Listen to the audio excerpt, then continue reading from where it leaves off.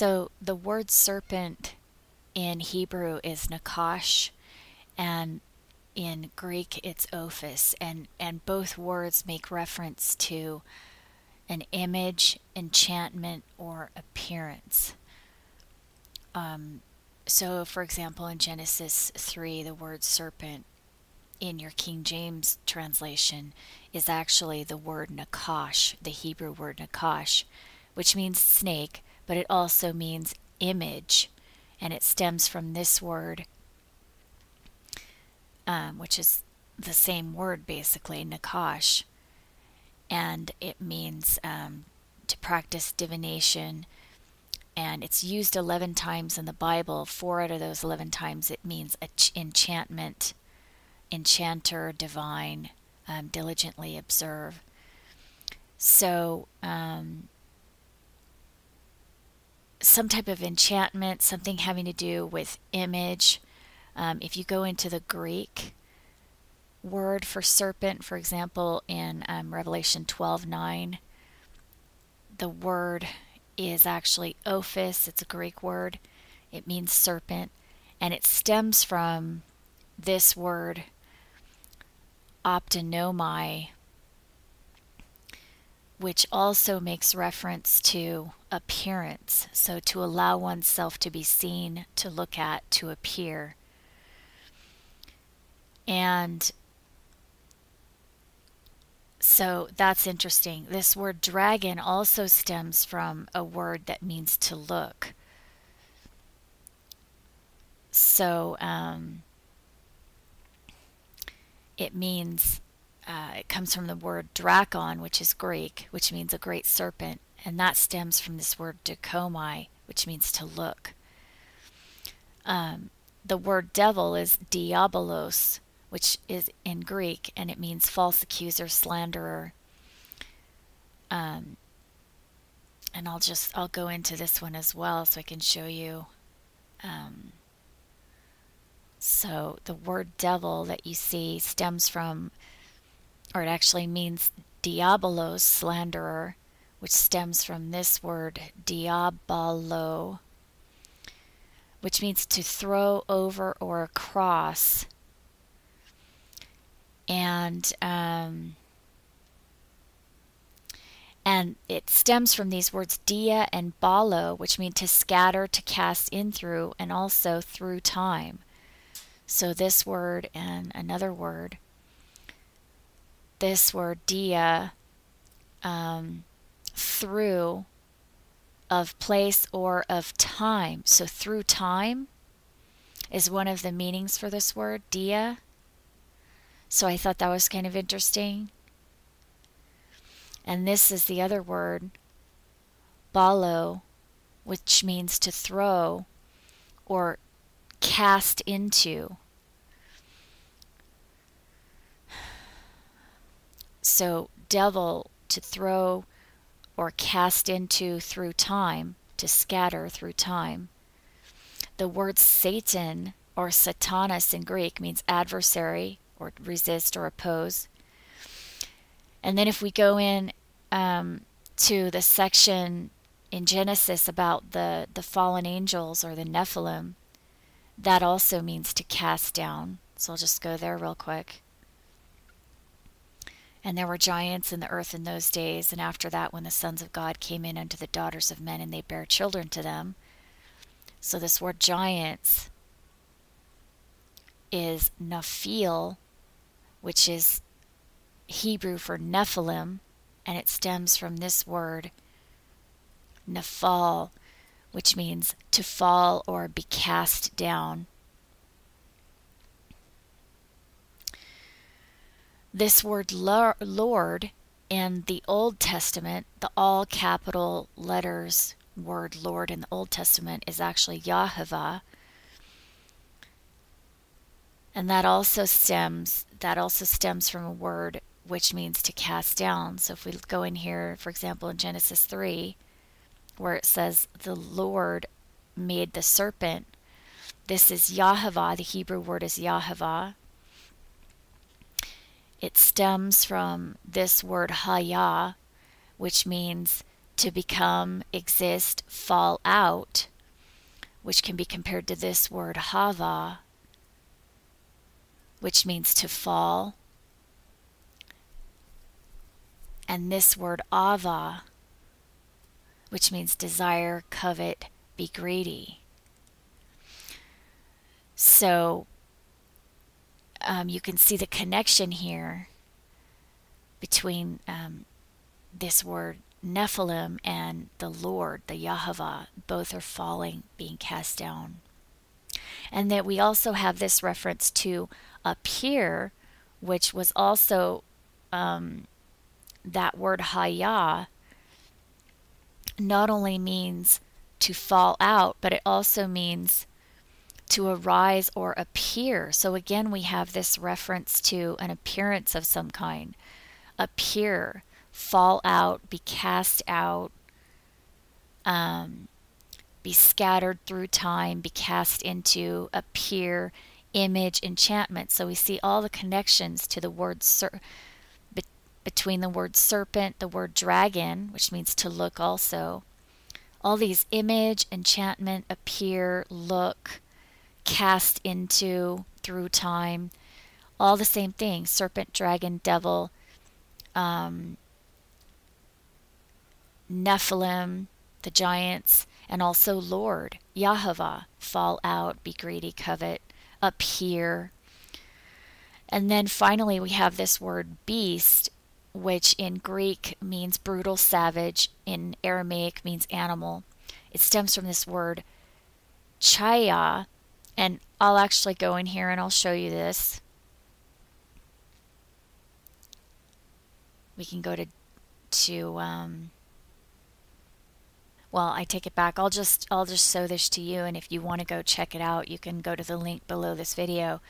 But it stems from this word chaya, which means to live or to keep alive, which also can mean live prosperously or be revived from death.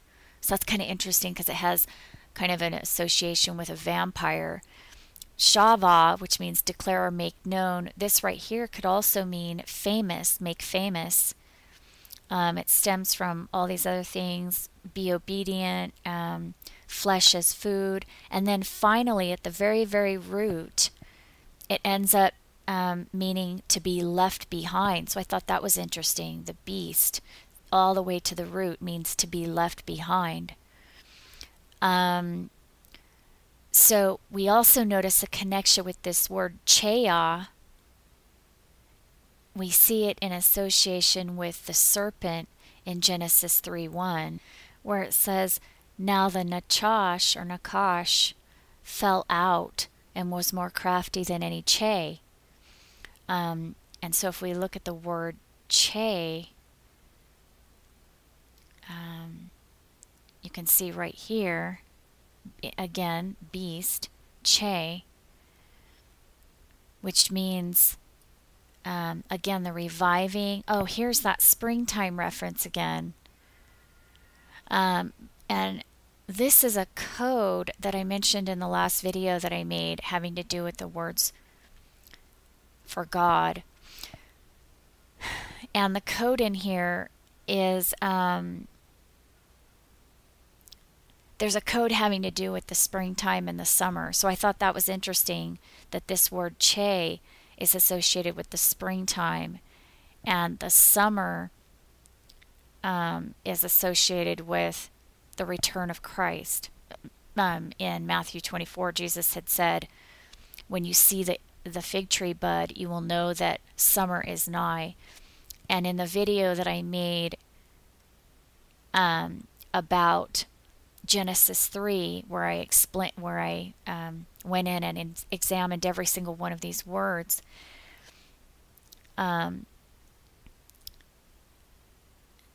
we see that at the end of Genesis 3:1 through 7, I think this is verse 7 down here, it actually makes reference to the year that the fig tree sprung forth, which was, if you understand the code in the Bible, then you'd understand that Israel is the fig tree. And so when it says, is the fig tree branch sprung forth. It's talking about when Israel became a nation in 1947. And so it's telling us that they were using this technology that changed their appearance, that made them beautiful and gave them a distinguished manner of life, where they became famous. This technology was discovered apparently in 1947, because that's what this is referencing right here. So my point in this video, though, is just that this Che has an association to this Sadeh, which means to spread out. So is this talking about space? It could be. And notice that it's also, this word Che means flowing.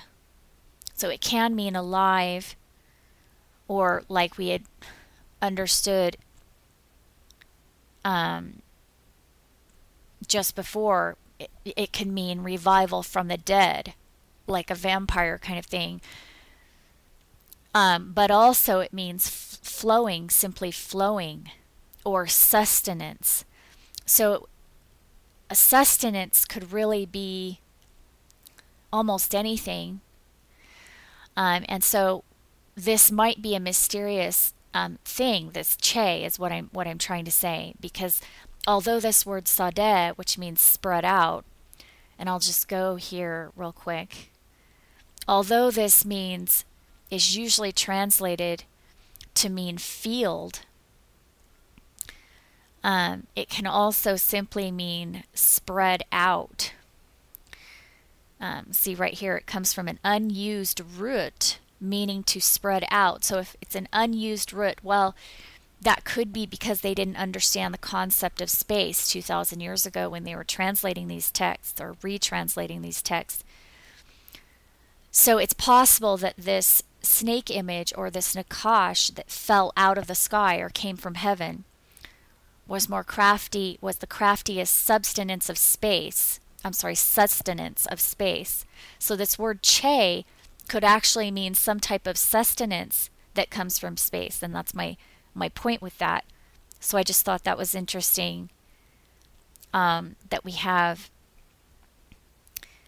a connection, that connection is in here in association with the symbolism involving the beast. So being left behind, having something to do with living prosperously, and some type of sustenance. I believe, as I've shown in my other videos, that this is some type of technology that they use, some type of light bending technology that alters their appearance. And that's what it appears to be in Genesis 3, and you can watch that video. But really quick, I just want to go over some of these other associations with the beast. We know that the serpent deceives the whole world. We know that in Revelation it says that the image of the beast will speak. So again, we have reference to an image.